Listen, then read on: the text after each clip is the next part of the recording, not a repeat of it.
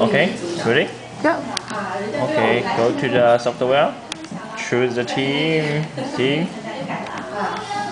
Okay, choose the team. Triple car.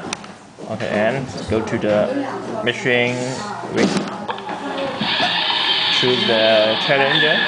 The challenger machine video. Introduce the machine. Then go to the program. The program screen like the NXT-G really. And then program inside the conditioning. One motor. The power is the 100. Then low power. Then middle power. Okay, the last one is the higher power. Okay, then download the program. Not to download it to the NXT, download it to the software background. Run on the screen. You can see how the robot run.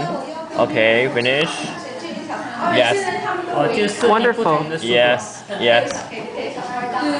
And it's the beta version.